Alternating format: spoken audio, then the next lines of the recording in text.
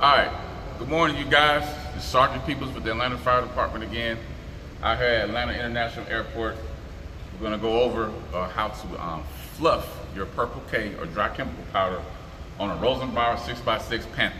All right, I know I did the previous video on how to shoot it and then how to blow it down, but every 2 to 3 months, you haven't shot Purple K, haven't did anything to the truck dealing with that system, you need to fluff it.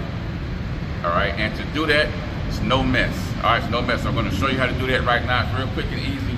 Every 2 or 3 months, if you're a driver of the truck, you need to check with the other drivers, see if they've done it. If not, then you need to do it. All right, so starting off in the morning when you're doing your check off, it's been 3 to 4 months that you haven't done it, whatever. All right, so the first thing you're gonna do to fluff it is come on the side and you're gonna turn off your nitrogen bottle. All right, so you turn off your nitrogen bottle, which we're about to do right now.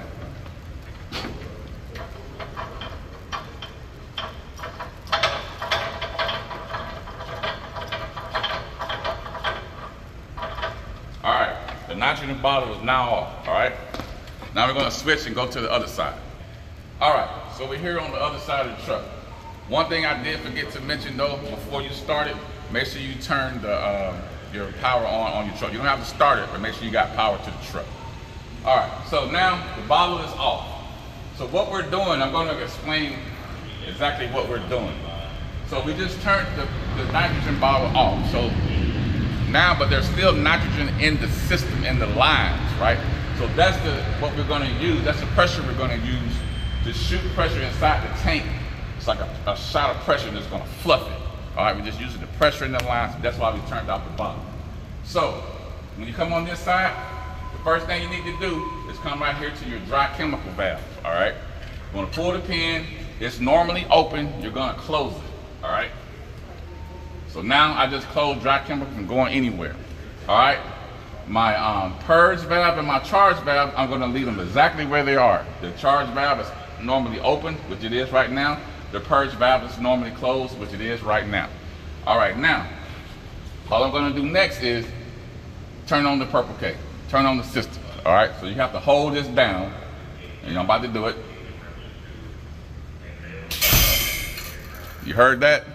So what just happened was it used the residual pressure in the line and just shot a shot of nitrogen into the vessel right here, all right?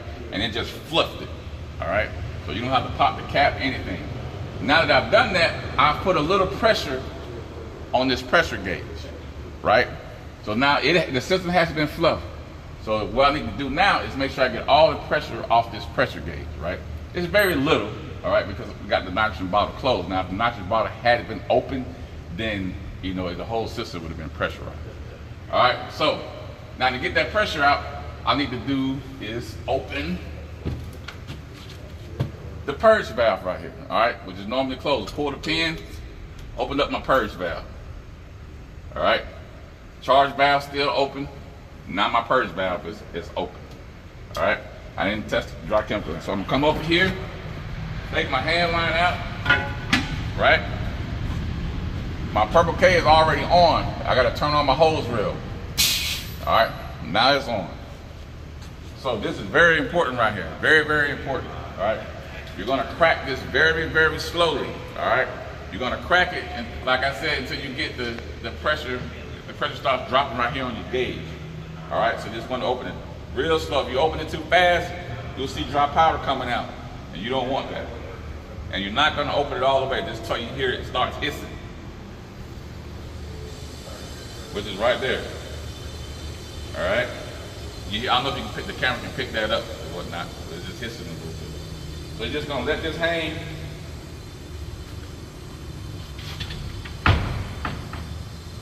Let that hang until you see it. It'll stop hissing, and the pressure will be all the way out. It only puts like maybe 3 to 5 pounds of pressure into the tank. All right, but like I said, you don't want to ride around with that pressurized, and then that'll be it after we do that. I'll come back to the video once all the pressure is out of it. All right, so the pressure, there's no more hissing coming out of the nozzle. It stopped. So we got all the pressure out the tank. Now we can just close this out. So let's close, put your hose back up. All right, Now that I've put my hose up, hold my door down, all right, this is very important.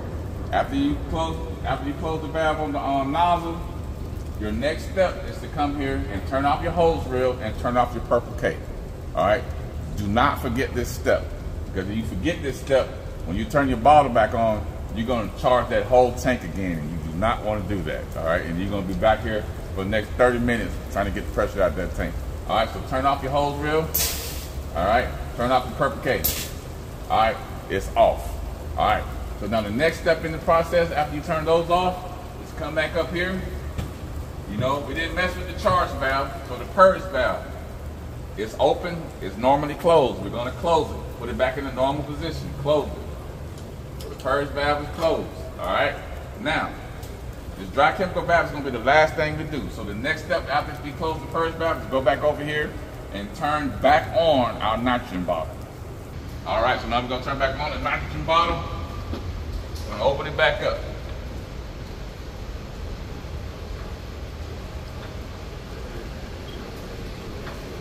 Slowly. All right.